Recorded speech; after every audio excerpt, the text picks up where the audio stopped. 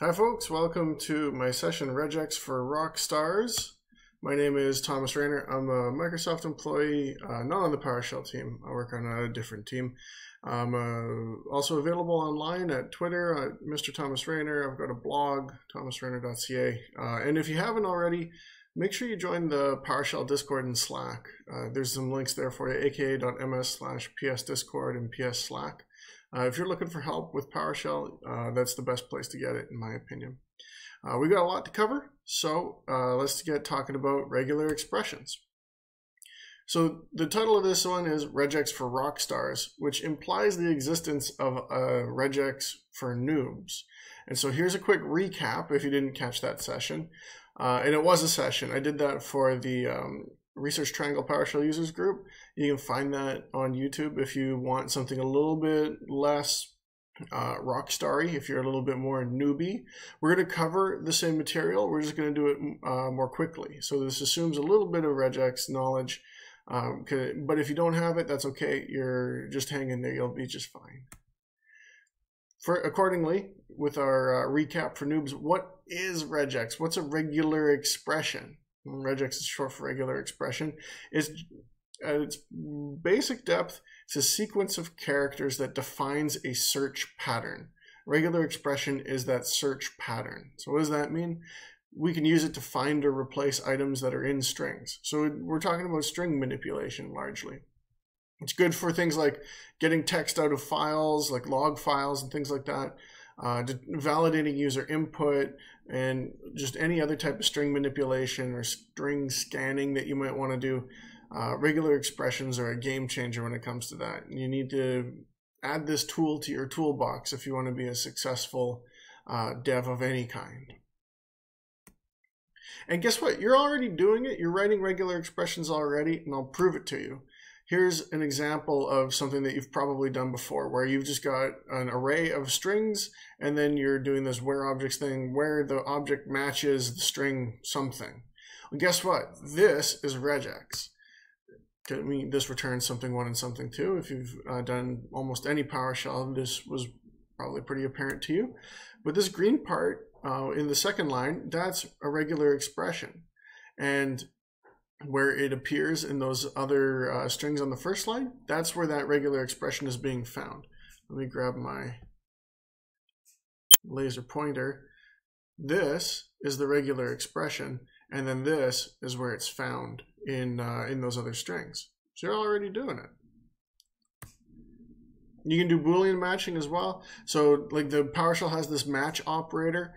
This returns true because the regular expression, this is a regular expression, is found in the string on the right, or sorry, on the left.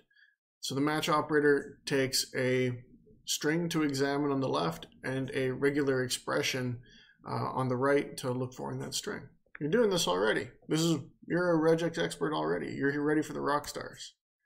And similarly, if you have something like this, well, that returns false because the regular expression pickles isn't found in the string that you gave it. This sequence of characters was searched for and not found in the supplied text. So match says false. Your regular expression didn't match anything in that string. You can do simple replacements. Again, like PowerShell, this is a built-in operator called replace. And you have here a simple string, and then it's replacing something with something else. Here's the output. Everybody who's dabbled in PowerShell knows what this operator does. It gives you the modified output. It modifies that string. And so in this instance, replace takes 3 arguments. It takes the string that you're examining, and then on the right side, it takes a regular expression, and then a comma separates the regular expression from the value that you're going to replace it with if it's found. And so this regular expression is found in this string, and then it's replaced with that argument here, which gives you the result. Again, relatively straightforward, and not exactly rockstar level, but hang in there, we're getting there. We're still in the recap for noobs. This is material that's covered in that other session, so we're going to go through this pretty quickly. Quantifiers. This is where we start getting into special characters. And the regular expressions start looking like things that aren't just strings of text. Here's an example of the star character in regex. Quantifiers apply to the character that precedes them that comes immediately before them. So in this case, we have match again, we have our sample text, and then the pattern we're matching reads this way. S, the literal character S, and then the star applies to what comes immediately before it. And the star says 0 or more of whatever comes before it. And then the literal character is OMET, the rest of the string, right? And so this returns true. You go, well, how can that be? Well, because this S is found 0 or more times, and then the rest of the string is there. So that doesn't just work like a wildcard. Like if you've been using Windows Explorer to search for files, that star character can be like a wildcard. If you're using the like operator instead of match, then the star character works like a wildcard. And that's not what we're doing here. In regex, that star has a very particular meaning to quantify the character or pattern that comes right before it. And in this case, the star means 0 or more of whatever that character is. And so you can see this here, it kind of breaks down this way. That purple section I added a space here just so you can see it. Right there, there's 0 or more S's right there. And then the rest of the string is found. So that pattern is found. That's the whole match. The entire pattern on the right, the whole match on the left is found right there. Here's another one. The plus sign means 1 or more of something. So this one returns false, right? Because instead of 0 or more, we want 1 or more. Otherwise, we're doing an identical type of search. We need 1 or more S and then the rest of the string. And we didn't find that because there's no S's there, right? You can't have 1 or more of something that there's none of. Then the question mark is sort of like a combination of the two. It just means 0 or 1. And in this instance, it's functionally the same as the star, but when you actually start getting into matching strings, it can be a little bit different. And you found 1 or 0S, and then the rest of it works, right? So you found that regular expression pattern in that string that we're providing. If you need more in depth on this, find that regex for noob session, because we spent a lot more time talking about the beginner concepts. Start talking about special symbols. This is also covered in the noob session. Here's a quick refresher. I'm not going to go through each of these individually, but I will touch on the fact that as we start looking through these, you can see a lot of these special characters are a backslash and then something, backslash and then something, backslash and then all these different letters. In regex, the backslash is a special character. It's more than just a regular character with different meaning.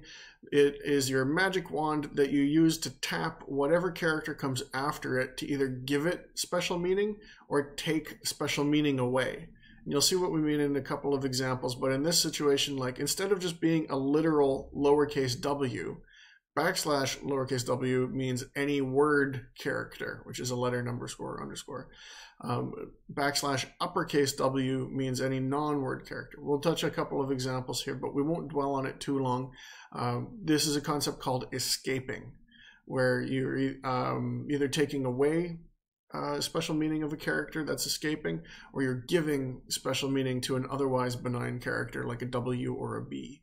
You can see here this period, this one's hard to see. This period represents any single character. So if you wanted a literal period, you'd have to take that special meaning away from the period, and you'd do that with a backslash. Let's just do some quick examples. Speaking of the period, this one returns true. Well, that's confusing because here's how it works. You have the literal characters S-O-M-E in here, in this purple section's found right there, and then this dot. We just said that dot represents literally any character, which comes right after that. And then the rest of this blue thing here is just H-I-N-G. That's the literal characters. So this returns true because this pattern is found in that string. So you can see how if we wanted to match an actual period instead of any character, we'd have to do something different there. Here's another one. This one returns true. Well, this in this case, doesn't look anything like the input. In these other examples, the regex that we're looking for looks a lot like the thing that we're searching in. But here, this lowercase d would normally just be a d, but with this backslash, turns that into the regular expression for a single digit. And we find that. And not only that, we find 1, we find 2, we find 3 matches. There's actually 3 matches in here because we found a single digit 3 times. Similarly, you see this pattern a lot where the uppercase D, or sorry, the uppercase version of the same letter is the inverse. So this is matching digits. This is matching anything that's not a digit. And so since this string is all digits, we don't find that pattern there. Here's another one, word characters. Those are numbers, letters, and underscores. This returns true. We found a whole bunch of matches in there. The caret symbol, you might think of it like it's an up arrow symbol. On a lot of keyboards, it's like Shift 6, represents the start of a string, and the $sign represents the end of a string. And in this case, we've got the beginning of a string, the letters HI, and then the end of the string. And we found that pattern there. Slashes can also be used as a magic wand against themselves. So if you look at this example, you might look at that and go, why is that false? We've got the pattern we're looking for is backslash slash backslash slash, and I can see that right here. There's a backslash and then there's these letters. Why is that false? Well, think about how this regular expression is calculated. What this is saying is I want a backslash s, which in a regex is this backslash is manipulating that s and turning that into the symbol for a space character, for white space, and then LASH. And I got this blue part here, but I don't have any white space coming before it. So, and this isn't how regex parses the actual string. This is just kind of a human readable way. I don't have that. I have an S, not a space. So this is false. And so I don't find that pattern. But if I do this, I can use the backslash to give the next character special meaning or take that special meaning away. And so I can do an escape here. I can escape that backslash and turn it into a literal character and then give the rest of my string, and I find it right there. Let's keep going, Rockstars. So that's your kind of quick refresher. There's more than just these as well, and there's lots of documentation on what they all are. Some languages have different implementations as well, but generally speaking, you'll run into some pretty normal and consistent examples. Brackets, we're going to talk more about brackets after, but here's the quick refresher again. Curly braces, curly brackets, are like a custom quantifier. In this example, this returns true, and the backslash D is a digit, and then in the curly braces, I'm saying I want 3 of what comes right before it. Remember, quantifiers apply to whatever's directly before them, and in this case, it's a D, and I've got 1, 2, 3 digits in a row, so I found my pattern right there. I've got another quantifier here, but we're going to talk about the round braces. This one returns true as well. The round braces create a group. We're going to talk lots about grouping in a second here. But in this situation, I've got a quantifier, and it applies to whatever's in this group. It treats this entire thing like one entity. And so I've got hello 1, 2, 3, and then I've got another hello 1, 2, 3. What this regular expression is saying is I want this hello 1, 2, 3 to be treated like a group, and then I want 2 of that group. So I found that right there. And then the square brackets represent a set, so like an array or a collection in different languages. And this is saying this returns true. Let's break this down. I've got the end of the string, just working backwards here. So I've got the end of the string, and then in this set, I'm saying I want either F or G or H. And so my string does end in G. So I've got a G and then the end of the line. Does that make sense? So I've got my square brackets here representing a set of possibles. And I've found that right there. So that whole pattern matches that one character. So let's talk about the regex class itself in PowerShell. If you're writing C#, you can use this as well, or any other .NET language, but we're still looking at PowerShell examples. You can do better than just Boolean matching. A lot of what we've been doing, other than the replace operator, has been just saying, is this string here or not? But what if we wanted to actually get a value out of this, or a richer object? In this situation, I'm using the matches method on the regex class, and it takes a couple arguments. It takes the string that I have here, just the raw string, and then a comma, and then the regular expression that I'm looking for. And this returns not just this text, but it's an actual regular expression match object, if I remember correctly. And so what I've got here is \w, which is word characters, and a quantifier, so one or more word characters, and then the end of the line. And you can see here, that's how that breaks down. And part of the regular expression match object that gets returned is the actual value that's returned. So here, I don't have any idea what the actual string here is. I just know that it's going to be word characters, as many of them as I find, and then the end of the line. So here's a slash. It's not a word character, but here's a bunch of word characters in the end of the line. So that's what my value is. And there's a bunch of other information that comes out of a match operation that we'll talk about too. If I want to isolate that, obviously I just use .value to take that property. And now I can just search my strings for the values that I want to get out of them, whatever pattern they might be matching. There's a lot more methods in the regex class. There's replace, there's escape, there's an individual match, not matches, that you can use as well. They all do different things, and you should check them out in more detail. It's super flexible. Any kind of regular expression manipulation you want to do is probably going to be in that class. So that's the recap for noobs. Let's talk about some Rockstar stuff now. We're going to slow it down just a bit here, because now we're not recapping. All right, so firstly, let's parse some HTML. Just kidding. Regex is powerful, but part of being a regex rockstar is knowing when you should find another tool. It's very powerful, but it's not the perfect thing for everything. If you find yourself parsing HTML with a regular expression, you messed up somewhere, and you should revisit that. But in general, like if your data isn't very uniform, then you might have trouble with a regular expression. You'll learn through experience when you should and shouldn't use a regular expression. They're a super flexible tool, and I don't think enough people take advantage of them, but it's not the only tool in your toolbox. Let's talk about grouping. I told you we were going to come back to round brackets, and here we are.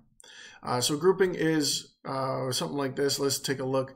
I've got my regex match here again, and my string is just Bond, James Bond. And the pattern I'm looking for is James and then a space and then Bond. And you can already tell by looking at this regular expression is found right there. And I get this regular expression match object out of it. And I get this value. Now, what if I wanted to do something a little more significant? So now I'm starting to introduce some variables. I've got a $PAT for pattern and a $MAT for match. And I've got a much more complicated regular expression than I had, but we're going to break it down and you're going to see how it's actually very similar. So I'm doing pretty much the same thing. I've got Bond, James Bond, and then I've just filled in this $PAT variable instead of putting the raw string in there, so I can use vertical space instead of horizontal. You can still see, like, I've got James and Bond, and it appears like you would. You can kind of work your way back from there. I've got my space, and I've got a bunch of stuff in round brackets and question marks and angle brackets. So what's going on here? These round brackets denote groups, right? So it says anything within these round brackets, I'm treating as a group. I'm treating as an individual entity for some kind of purpose. And then you could use that with a quantifier to say I want several instances of this group, but groups have special characteristics that you can take advantage of. Most commonly when the first character inside the group is a question mark, some other syntax is going to come after that tells you, or that tells the regular expression engine a unique thing that you're about to do, and you want to pass some instructions for how to handle the rest of this group. In this case, we have a question mark and then angle brackets with an arbitrary string inside of them because we're naming these groups. I'm saying here, this literally says I have a group named first, and the value of that group is going to be James. Then I have a space. And then I have another group whose name, the name of this group is last. It's the value within these angle brackets. Sorry. So the name of this first group is first. The name of this other group is last. And so what does that actually get us? Well, first, we found our pattern because we found a group that matches this value and a space and then a group that matches that value right there. So the regular expression is still found. But now we have something a little different. We have this first and last group. And so our match object doesn't just contain one group anymore. It contains several groups. It contains this 0 group, which is the entire match. It's sort of a default regex thing. And then it contains a group called first and a group called last. And as you can imagine, we can expand that a little bit more. If we look inside the group's property of that returned object, we get these 3 different things. I had to organize them a little weird to put them on this slide, but normally this would just come out in one big list on your console. And so I have a group that has just everything. Then I have a group whose name is first and a group whose name is last. And you can see the captures that are inside of that. And now you can start working with them. So I've got the same pattern and match. And now if I do matches.groups and then I isolate the one named first, I can look at the value from that. And I can just look at the part of that match that came out there. So if I'm starting to build usernames out of proper names or something like that, you can see how this starts to kind of compile itself. I can isolate just the value from that. So if I've got this entire regular expression that's isolating the first name and then the last name, and then I found that, and I know that whatever the first name is going to be here, I can just get the value right out of that and get the word James. And so if this wasn't just the letters J-A-M-E-S, it could be anything. It could be a different regular expression. It could be something that comes after a period and a space, and then it's a series of letters, right? You can kind of see how this starts to build upon itself. And so you can use this with the match operator as well. So you see I'm not using the regex class, I'm using -match. I have my string on the left and I've got my pattern, my regex on the right. It just returns true, but you'll remember in PowerShell you get this $matches variable by default when you use the match operator, and it has my different groups. It's got group 0, which is the entire match. It's got my first and last group as well, identified there by their name, in case you missed it. So if I want to start working with my last group, I can also just do this, where I go matches.last. Again, here I'm using the match operator, and I'm using null equals to suppress the Boolean output. And I get this matches variable for free, just automatically. If I go matches.last, I'm isolating that last group, the one named last, and I get my value out of there. Very flexible, very robust. Lots you can do with grouping. Like the slide says, we're going to talk about a few more of them right now, but named groups are super popular and super flexible, and you definitely want to take a look at them, especially as you're, like, the most relatable example I can think of is like an onboarding script where you have a regular, like a legal name, like a first name, middle name, last name, and you have to build a username out of it or something, or you have to build an email address or something. You can identify those all much more cleanly instead of splitting it on a space and using the first part and the middle part or something. Trust me, named groups will make your scripts way cleaner. Let's talk about look-aheads now. Let's keep moving right along, Rockstars. What the heck's a look-ahead? We should probably talk about that first, right? Everything. So let's just talk about what we've looked at so far. Everything we do matches a character, and then the character is part of the value that gets returned, right? Like we matched the letter in the last example, the word James was made up of those letters, and those letters were all part of the regular expression, except for when we're looking at the start and end of a string. And so look-aheads and look-behinds are going to be a little bit more like that, where we're matching space between characters. Because what happens when there's part of a string that you want to include in the match, but you don't want that actual character to be returned? Most people would just include it as part of their regular expression and then trim it off later or replace it with null. But there's a more elegant solution. something like this. For example, you have a string that's just domain / username, and you want domain. There's a lot of ways you could do this. This is a pretty easy example. You could do things like this, where you have the start of the string and then word characters and then more of them. Remember, word characters are letters, numbers, and underscores. So you could have the start of the string, letters, and more of them, and then, hey, you got to a slash, so it's just domain.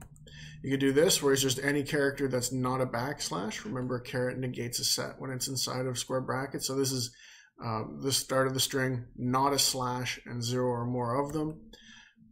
You could do a named group like this, where you have everything separated into, here's a group named dom for domain, and it's word characters, and then any other character, and then isolate the username. Or, for the purposes of this illustration, you could use a look ahead. In this scenario, we're looking for a word character, which we found, a letter. We're looking for one or more of them. And then we've got a group that comes next after our word characters. And look inside, we've got this question mark equals. I told you question mark is going to tell the regular expression engine that I'm treating this group differently. I'm doing some unique processing with this group. And in this instance, when you put an equal sign afterwards, it's saying I want to look for, in this case, a /. 2 backslashes is just a regular /. It's an escaped /. But because I'm doing this as a look ahead, I have that question mark equals in that group. I don't want that / to be part of my match.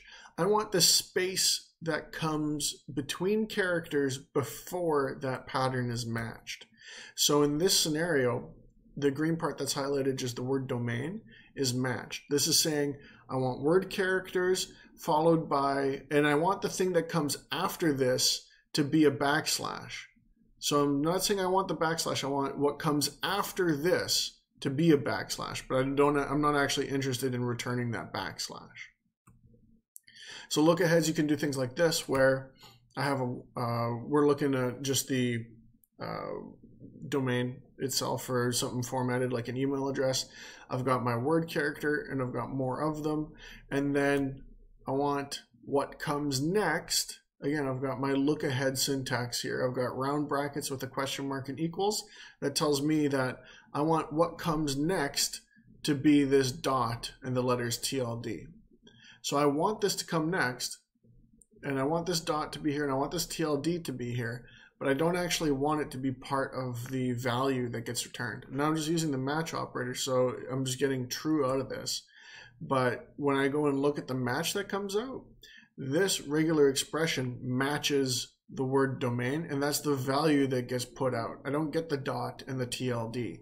Even though they're represented here, they're not part of the actual match. So if I had something like this, where this is totally different, right? It's user at domain, but instead of .tld, it's .else. I have the exact same regular expression, but this one's false because I still have word characters, and what comes next does include a dot, but then I have this TLD, and I don't have that at all. Did you hear the cat?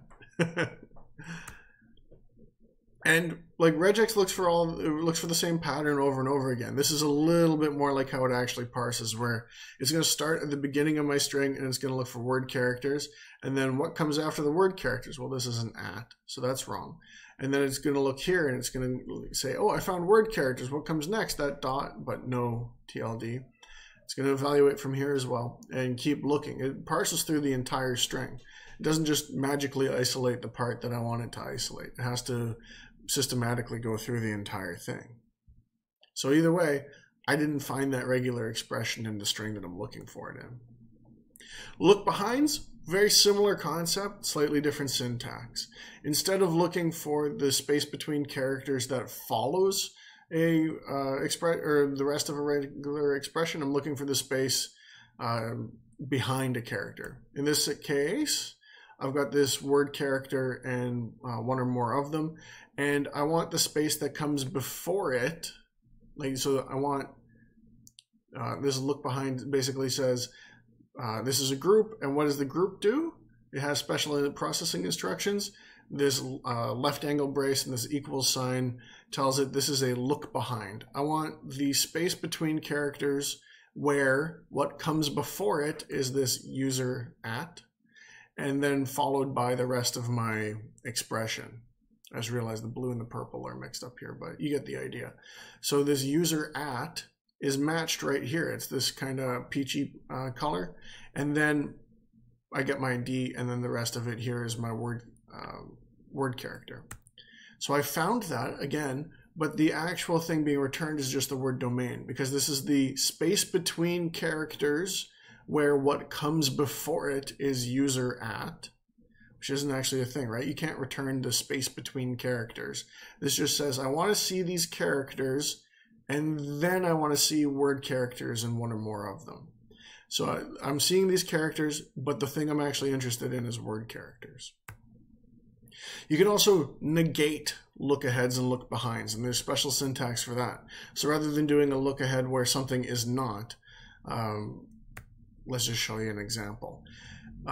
Here we have an example where we have a couple of different items. This looks like an array, but it's not. This is a single quote and then a string that has a domain username, comma, space, domain username, right?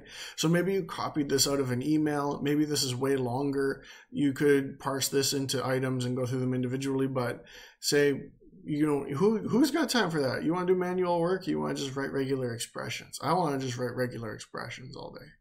Wouldn't that be a dream? So I'm starting to combine concepts now, because my pattern, we're going to break it down in a second, is being used in here. So I've got my regular expression class that matches, takes my possible string here. So this is just my raw text that's being evaluated. And then I look for my pattern. And then in the groups, I'm isolating the one that I've named domain. So let's break down my regular expression and see what's going on here.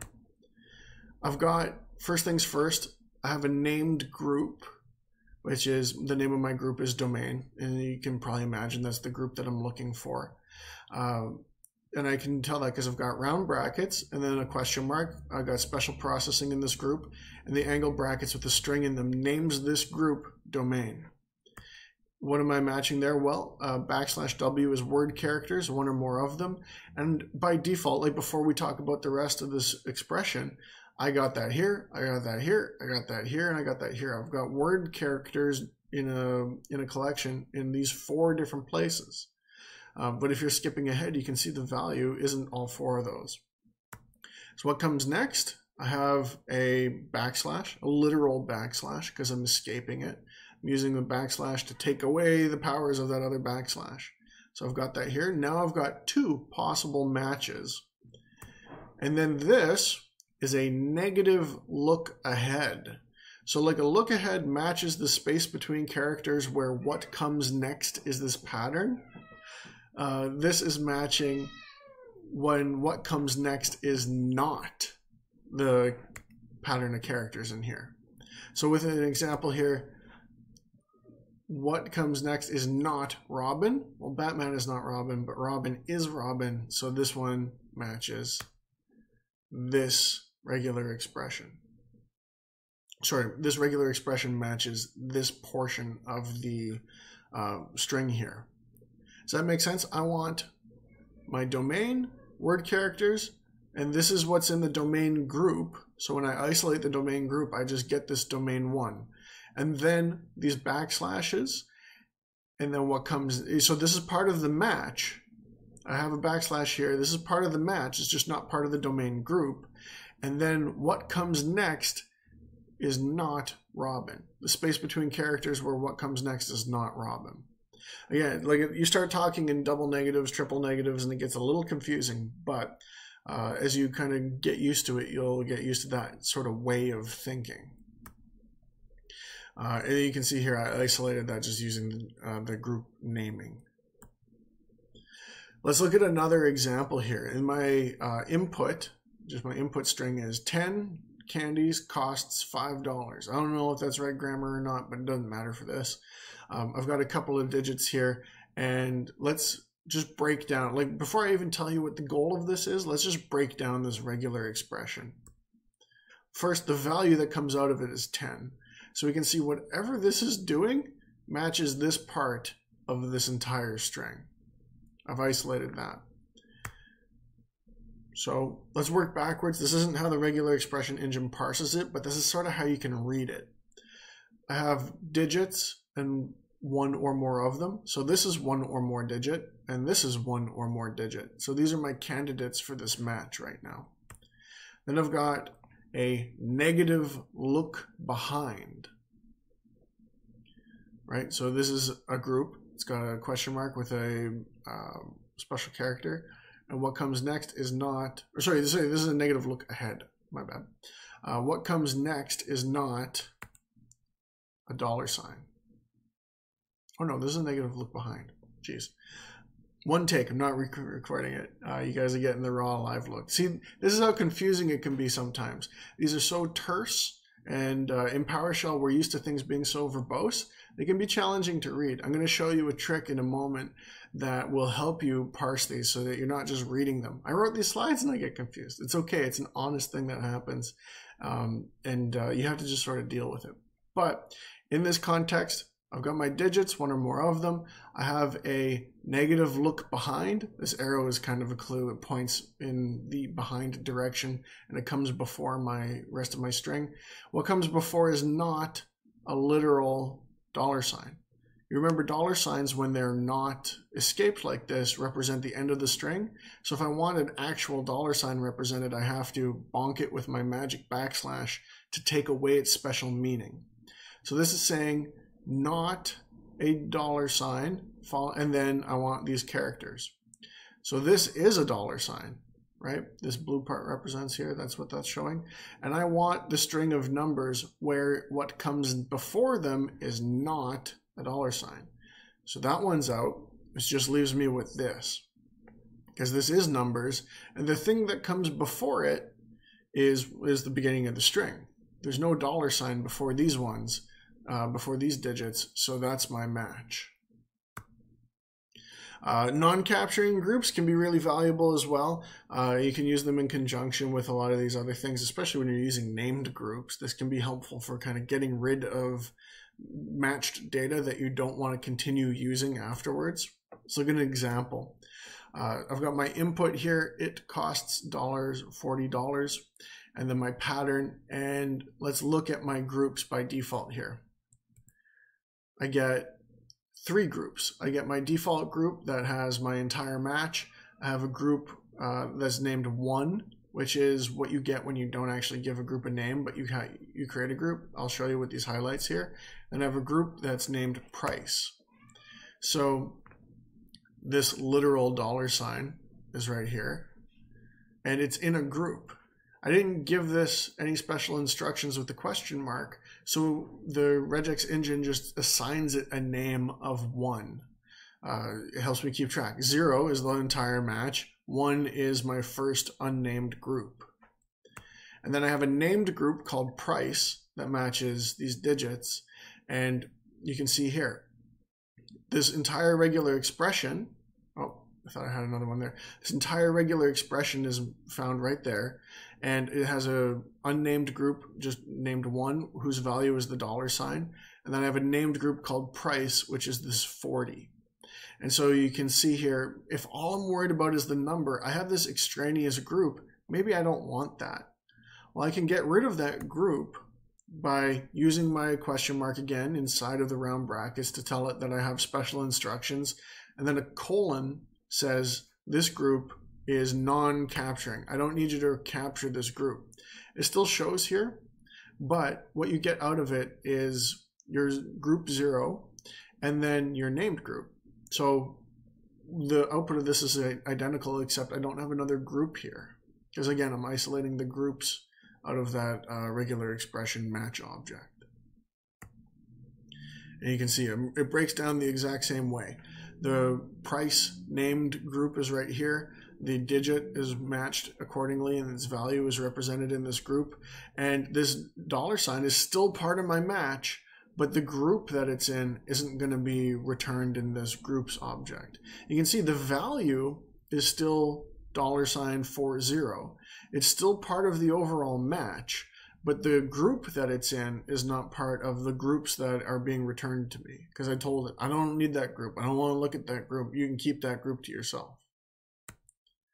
Regex101.com, super valuable. You can see here kind of on the left side, there's different flavors of regex, and that can be misleading, especially because you don't necessarily see a .NET flavor there. For most scenarios, regex is going to parse the exact same way, and it doesn't really matter what you use here. But what this does is you can put in your regular expression, and then you can put in a bunch of sample strings like, hey, I want to test this one, I want to test this, and this. And then this scenario, I'm trying a rudimentary attempt at matching an IP address, 3 digits, a dot, 3 of that pattern, and then 3 more digits at the end. And you can see here how it breaks down. It found this one and not that one. That's cool. There's lots of things that do this and kind of validate your regular expressions. But what's special about regex101.com is it breaks down the explanation for you. And you can see, almost similar to how I had it while we were talking about it, in this green is a round bracket, then a round bracket, and then this quantifier, and it says first capturing group. Quantifier matches exactly 3 times. This \d 1,3 matches a digit equal to 1 or 9, matches between 1 and 3 times. Again, I'm not going to go through the entire thing, but you get this full explanation. And so if you're inheriting regular expressions that don't make a lot of sense to you, pop them in here and see how they break down. If there's a lot of nested brackets, it can be confusing a lot of the time, and it doesn't really make sense to try to do indentation and stuff on regular expressions. You can use this tool and others like it to help you get those explanations broken out. Apparently I could have used one on that other example that I shared with you. So that's all I have for you. You are now a regular expression rock star. Thank you very much for joining me on the adventure. I look forward to hearing from you folks about how you're now fully capable and confident when it comes to regular expressions. Reach out to me on Twitter at Mr. Thomas Rayner. You can find me in the PowerShell Discord and Slack sometimes as well. But I highly recommend digging into this. I know it goes by fast. You might have to watch it again.